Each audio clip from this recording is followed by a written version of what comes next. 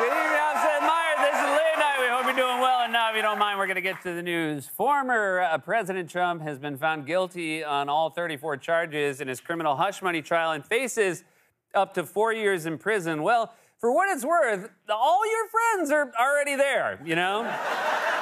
It's like what my wife tells me on our way to a dinner party. Don't worry, you'll know people.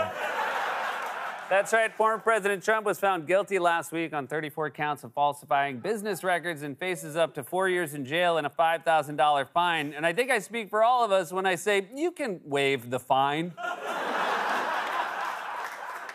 A New York jury took less than 12 hours last week to find former President Trump guilty of committing felonies, though they did have to be told repeatedly to wait until the end of the trial. This guy over here is lying. This guy's lying.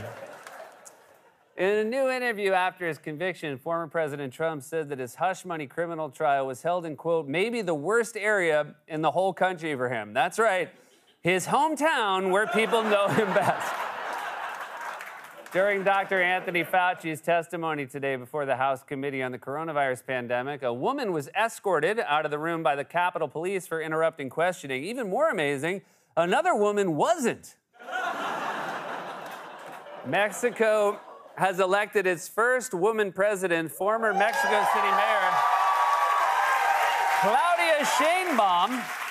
Congratulations, screamed Hillary Clinton into a pillow.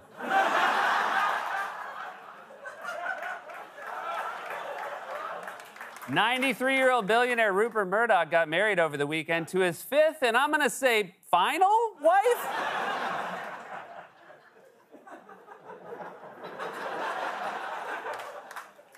Just because I think it's true love, you know?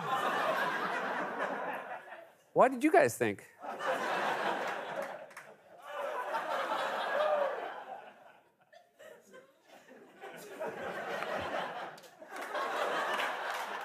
Shame on you.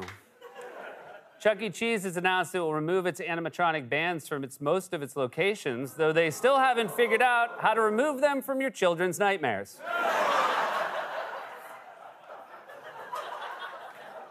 Want a pizza? Hey, you like pizza? The New York Times published a report yesterday on an isolated Brazilian tribe, in the Amazon rainforest that recently got connected to the internet. Oh, I wonder how that's going. Oh, wow! Happens fast. The largest Stegosaurus fossil ever found is set to go up for auction next month and is expected to sell for up to $6 million of Nick Cage's dollars.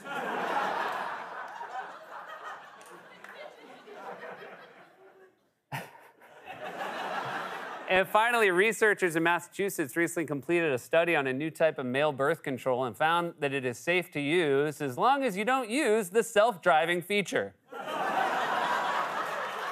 was a monologue. We're back.